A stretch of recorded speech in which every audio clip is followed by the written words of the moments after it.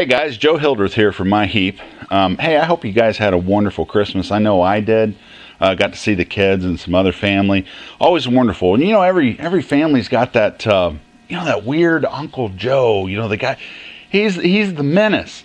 Well, see, my family doesn't have that, right? Well, at least not from my perspective, because hey, I'm the weird Uncle Joe. Anyway. Welcome back. So I've cleaned up the saddle casting here, and it's ready to go back together. And really, I didn't find a whole lot wrong with it, other than it was exceptionally dirty, right? And I was had a socket head cap screw for the saddle clamp, and Wally G from Florida was so very kind to send me one. So Wally, thank you again, man. You have been a blessing in ways that I can't really describe. So I want to do this in a couple little segments, so as not to drive ourselves crazy here. I'm going to we're going to put the Ways clamps back on to the back onto the saddle. We'll start the Gibbs screws, and then we'll get a good shot of oil in here, and then we'll oil up the Ways and get it slid in position, and then kind of put it together from there. So that's kind of the game plan. So hopefully I don't mess this up too bad. So as you recall, there's two Ways clamps. There's a front and a rear. Okay, the rear Ways clamp is the wider one, and the front one, where the feed screw goes, is the larger one. So now they do have shims in them to take up any up and down travel in the from the saddle to the Ways. So I do want to say this. I know a lot of people will buy parts and stuff from eBay and stuff, and I do it too. Just keep in mind that what you're looking for is a nice, smooth, sliding fit, obviously, with as little play as you can get up and down, but not so tight that it binds, and where it's pinching and binding. So if you're buying a used saddle or something like that from eBay, keep that in mind. And I think if I can remember, or maybe if you guys can remind me, I'll show you a way that maybe you can measure that and kind of determine the shim thickness. Someone did ask me the shim thicknesses, and I did. I think one is 4 thousandths and one is 6 thousandths. I posted that in a comment on not this past video, but the one just before that. So so if you guys are interested in how to possibly measure that, let me know, and we'll go from there. So let me see if I got this right. I believe this is the front one. You can't get them mixed up because the screw spacings are different. So all I'm going to do here is I'm going to line the, and this is, I've oiled this real well with some 20 weight oil. Line this up, set the clamp down on here, and get some screws in here. Now I bought, you remember I was missing a couple Philister head screws. So I went ahead and got a hold of Fastenal, if I can find a hole there. And I ordered some, what's going on here? Oh, not quite lined up. I think my arm's in your way too, so I'll apologize for that. So I contacted Fastenal and ordered some stainless steel 1/4 by 3/4 inch Philister head screws. Now, as far as I know, there's no issues of screwing stainless steel into cast iron. If somebody knows better, please let me know. Alright, let's get these tightened down. I really need a larger screwdriver than the one I got, but this is kind of the largest one that I got handy without going and digging. So I'm going to get those good and snug.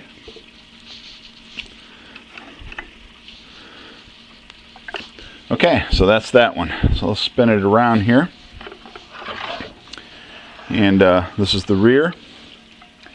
So this is the wider clamp, and by the way, you can't get them mixed up because there's the screw spacing on on these are quite different.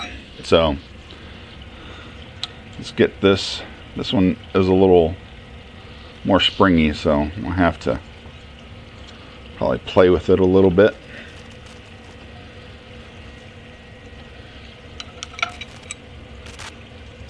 Let's do it like this. Okay.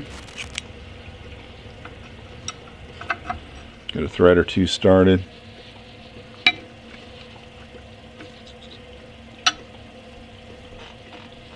Alright.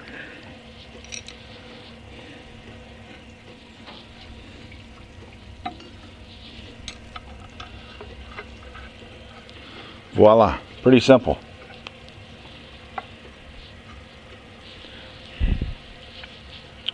Alright, we'll get these snugged up.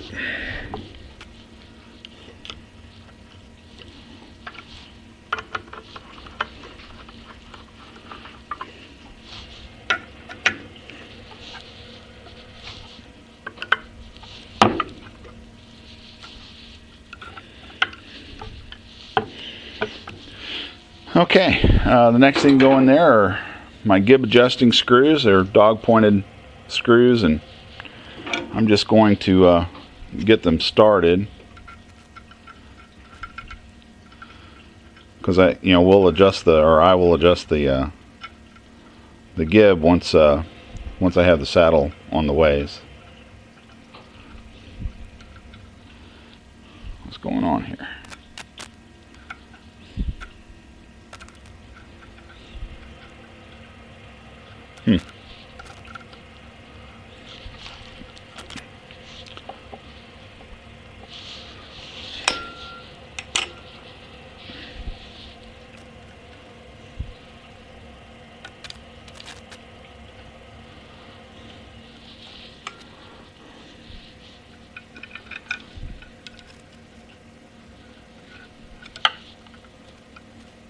Hopefully I got everything here in frame. Like I said, I'm just getting these started.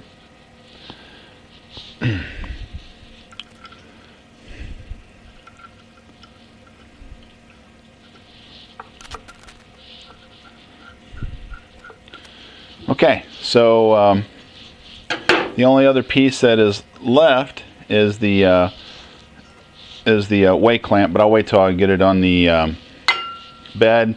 And then of course I have the gib. So we're just going to digress here just for a minute. It's been suggested to me by a few people now that because I don't have any proper way oil, that you can use bar and chain oil. So that's what I've opted to do, and I've just marked my canned way to remind me that that's what I have in here. And this is what I'll use to lubricate the slides and the saddle down the bedways and that sort of thing. Now, unless there's some real compelling reason not to use this stuff, it's super easy to get a hold of. It's cheap, and so that's what I'm gonna use. So unless there's some real compelling reason not to use it, let me know.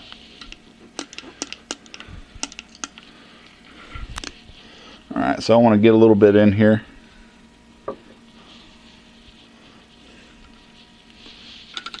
I probably should have squirted it on there before, but I think we'll be okay.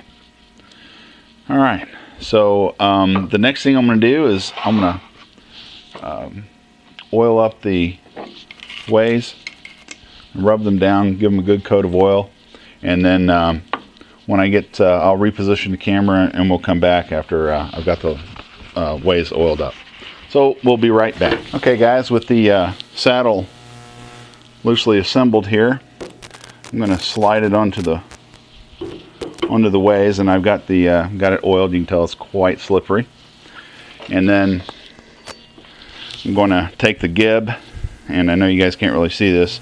I've marked the bottom of it with a black line because there is a little bit of height difference. I'm going to go ahead and slide the gib in. Matter of fact, I'm going to just give it a little bit of oil here. Now, when I oiled my ways, I did make sure that I I got, you know, the sides and the back and the whole ball of wax.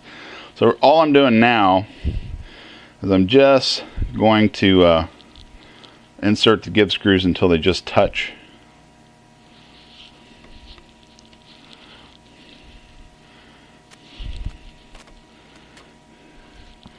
And I'm going to adjust the give for a nice, easy sliding motion on here. And then if you want to see a good example of this, check out Mr. Pete. He shows you how to adjust gibs on the Atlas lathe, and I don't think there's a better instructor for doing that. So I'll leave you to go look at that rather than me try to explain it. So alright, well, I'll come back and when I got these adjusted, and we will come back to the front of it and finish assembling this. So I'll catch you in just a second. Okay guys, we're back. So I've adjusted these give screws until there's no play, and I got a nice smooth motion. And I tell you what, the bar and chain oil is pretty slippery stuff, and it is kind of sticky and stringy, kind of like what I've seen whale oil is supposed to be. So the next thing I'm going to do is I want to put in the clamp while I still can. So you'll see that the screws close to one edge, and the part that extends out actually extends out over the ways. So get that in. Maybe. I don't have my big head in the way. Alright.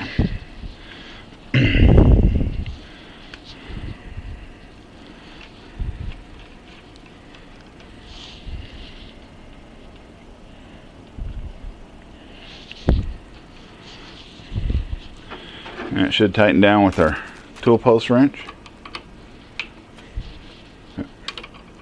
Maybe.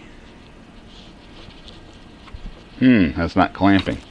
I'll take a closer look at that, see what's going on here. Oh, I see, it's spun. It's spun around.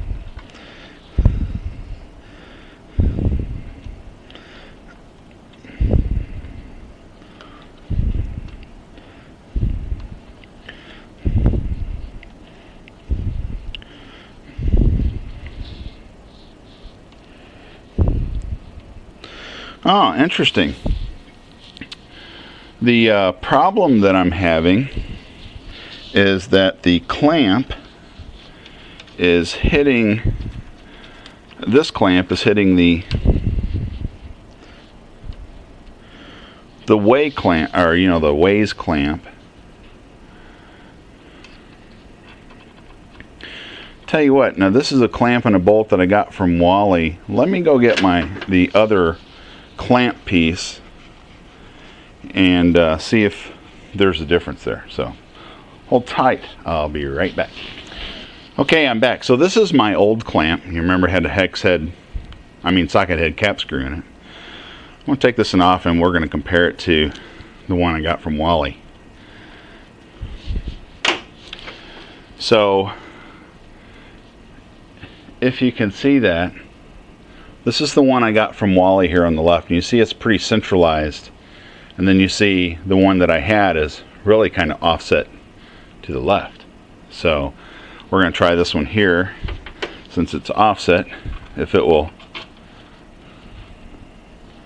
clear the clamp ways.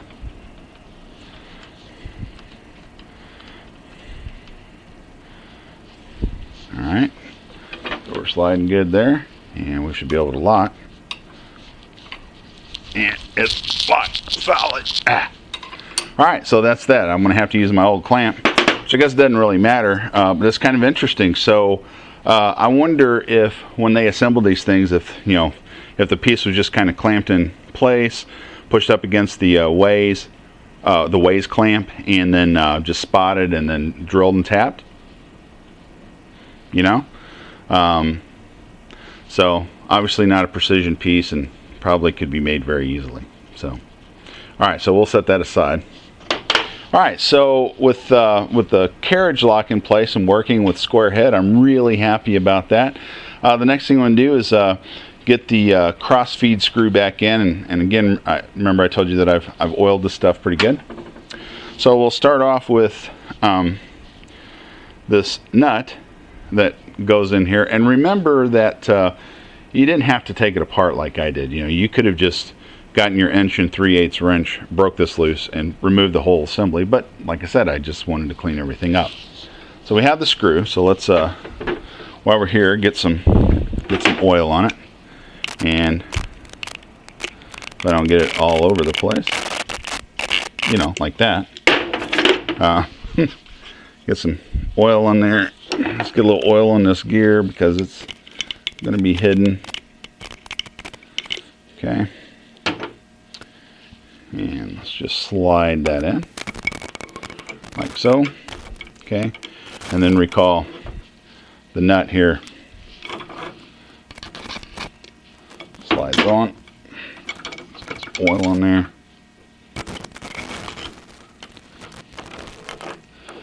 Get that threaded in.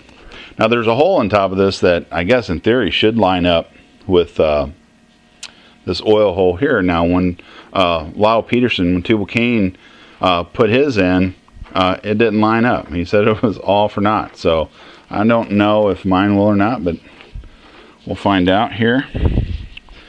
Yeah, let me find my big wrench. I think I got it down here, hiding it.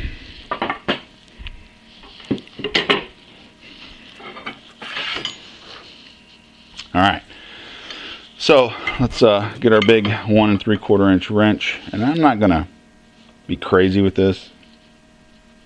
I'm just snugging it down real good, and my little barely visible index line is there on top. And when I look down, the hole that's drilled through this, yeah, it's not visible on mine either. So Mr. Pete, I guess maybe none of them line up, or at least the one that you put on YouTube and mine, those holes don't line up. So, okay, so the next part here is the micrometer dial. Slides on. And then we have a 9/16 inch nut. Okay. Now,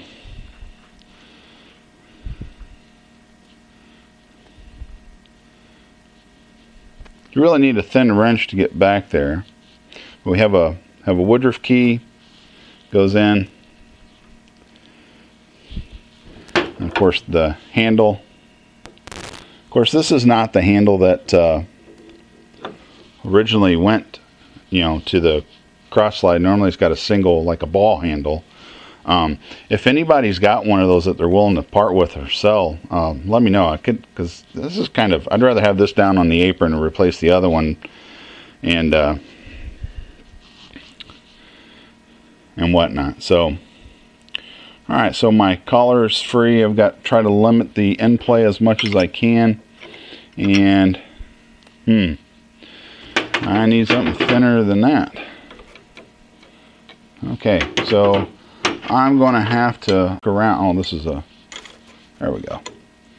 So I want to be able to tighten this up. Now this I thought was a 5/8, but it's my 5/8 doesn't fit it. So this is going to get the magic wrench. And snug that up. All right. So yeah, and this handle's bent too, but I guess I'll have to deal with it. And okay, so that's back together, and the next part is the apron. So let me cut out and come back, and we'll put the apron back on. So I'll be right back. Okay, so I've got the apron here. And before I put this on, I'm going to get these gears with a little bit of gear oil, because you know there's a. Well, I'm going to explain this, or at least point it out. You have a Gitz oiler right here that will oil this shaft that opens and closes the half nuts. So all is good, right?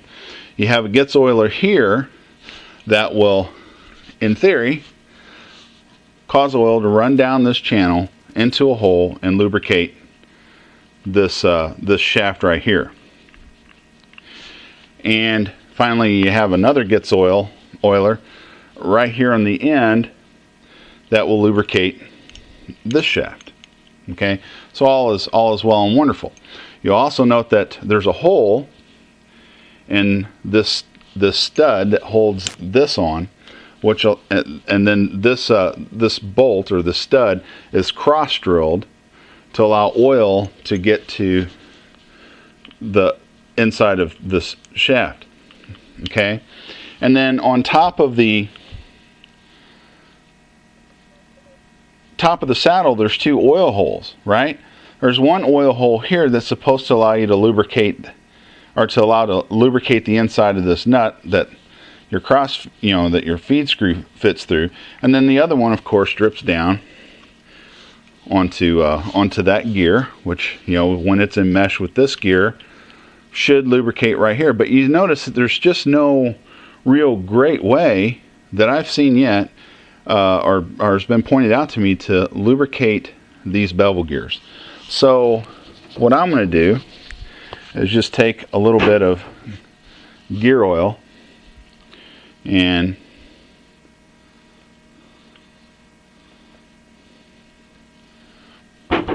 work those around, just so I know that it has some nice sticky oil in there, and hopefully not too much in the way before I put it together here. And I'm also going to do the same thing over here where these gears are driven. Just want to get some gear oil in there. Hopefully I got you in frame.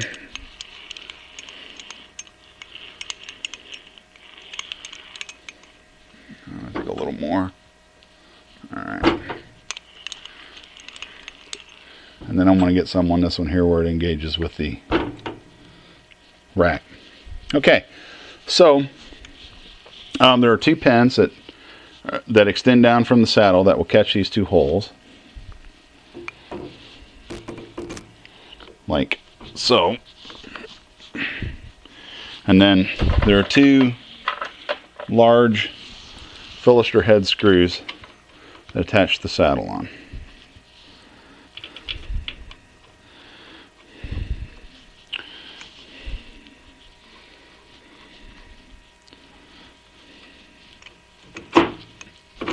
Alright, so let me find a big screwdriver, drive them down, and I'll be right back. Okay, so I'm back here and I'm going to apply some upward pressure on here. These screws aren't really great shape and my screwdriver really isn't big enough, but hopefully be big enough to get these tightened up and pulled up on the pins.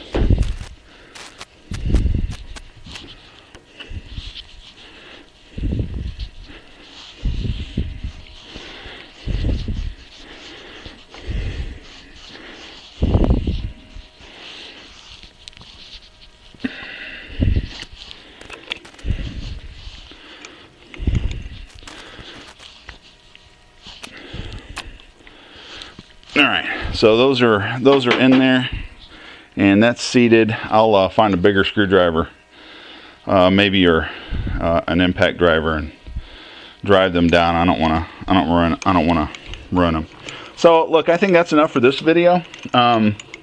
Obviously we need to get the cross slide on and the compound, and the saddle will be pretty much done, other than of course getting the lead screw back installed. So look, we're getting close. I guess I can't put off the inevitable too much longer. I'm gonna have to learn how to use this machine, and boy, I tell you what, I'm looking forward to it, and I'm excited to see, you know, what I can do and learn what I can't do, and you know, and make something nice. So, you know, and like I said, once the machine's together, I think those videos will probably go into the YouTube shop student videos, because like I said, I've never done any metal work before. I'm a computer geek by trade, and I look forward to to working on this. Now, the only other thing that I want to say about the saddle is that I do have, and I think I showed this, I do have wipes, way wipers for it. I'm going to see if I can find some felts first. There's a guy on eBay, I think, sells a felt and rubber replacement kit for about 12 bucks. I'm probably going to order that and replace these, although I will put them on. To see the felts and the rubbers that are available, Chris Anderson done a video where he replaced his, so he done a good job on it. So I'll refer you to him, and I'm going to try to use this card thing if I can remember to go, you know, see it. So there you go, Chris. And then I did get some 832 socket head screws to put in these oil plugs here. So we're good on that. And hey, look, thanks for taking the time to watch and your patience with me. I know I stammer and stutter a lot, but you know, I think I'm getting a little bit more comfortable. I just can't believe how great the YouTube community is. You know, both the viewers, the subscribers, and mostly the content creators. Man, I tell you what, guys, if you've never created a video for YouTube, you're in for a treat. It's a lot of work. You know, you setting up lights and cameras, and then trying to video, you know, at a good angle, and then mix the stuff together, and you know, it's just a lot of work. And I'm horrible at it. But anyway, thanks for being patient with me. So other than that, I hope you had a wonderful Christmas, and I hope you have a great New Year. And other than that, have a blessed day.